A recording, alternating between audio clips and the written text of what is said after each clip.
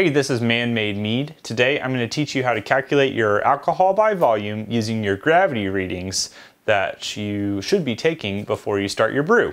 The first thing you need is a hydrometer, which looks like this. It is a little glass tube that you float inside of your starting liquid. So let's say you've made a beer or a wine or a mead or maybe even like a cider. You're going to have your beginning mixture, whatever it is. If you float it in a big enough container where it actually floats, you'll see that it will land on a certain point. So let's say that it floats up to 1.060, and you'll just have to use your eyes to watch where it's floating and sing. If you turn the hydrometer around, you can kind of trace a line to find out roughly what your ABV is. But let's say you want to find out the exact ABV possibility. There's an equation for this. In order to find exact ABV, the equation is starting gravity minus your final gravity, which is at the very end before you bottle it normally, times 131.25, and that equals your total ABV. So let's say that I started my wine, for example, and my hydrometer floated at 1.060. Now, I don't know my final gravity yet because my liquid hasn't started, but we're gonna go ahead and assume just for this experiment that we end at 1.000. So, we started at 1.060. We're gonna subtract 1.000, which is our final gravity.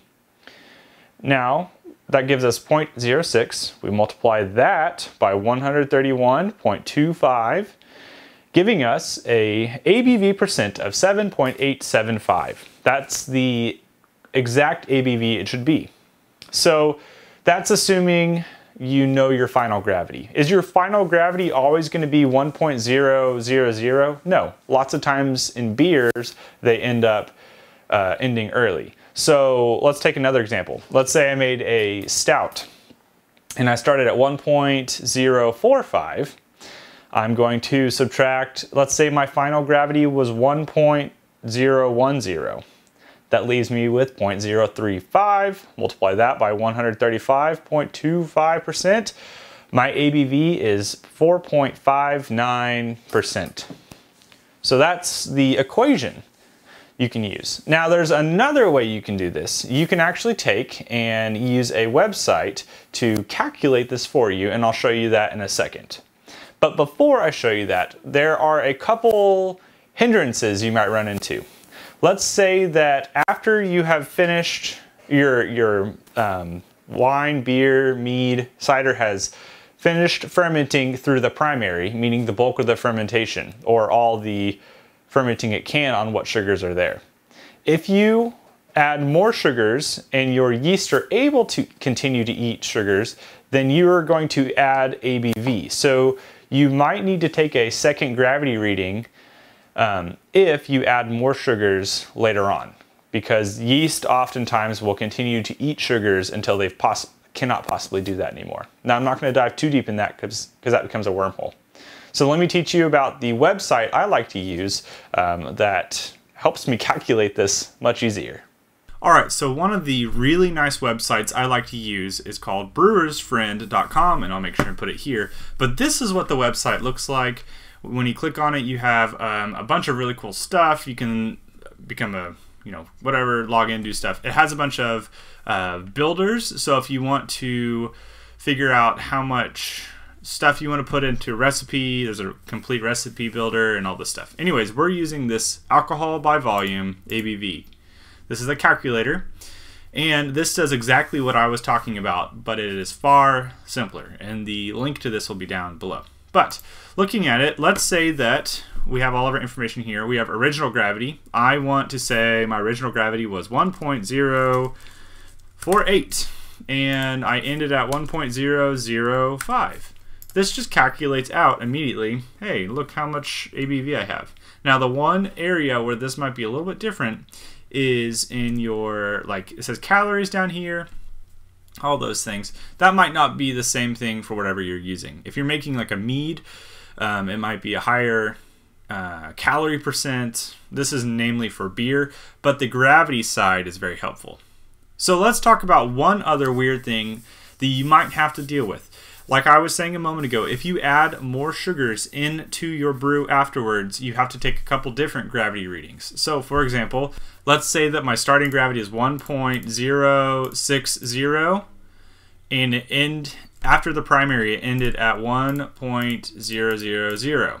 Okay, so I'll do my normal math and do my multiplications. Here we are, 7.875.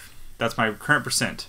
Now, if I add more sugar on top of my brew and the yeast are able to eat said sugar, then that will change this reading. So we started off at 1.060, ended at 1.000. Let's say that I add some regular sugar on top and it brings my gravity from 1.000 up to 1.010, which is a lot. But I can do the exact same thing, and let's assume that the yeast eat all of these sugars, so we end at 1.000. Do my math again. Okay, so now I have, oh, I did something weird. This was 0.01.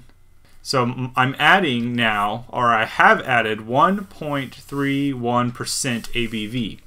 So I take my original, which was, so I take my original ABV that I got, which was 7.875, and I add 1.31%, leaving me with my grand total, assuming that our process has happened, at 9.185, or basically 9.2% ABV.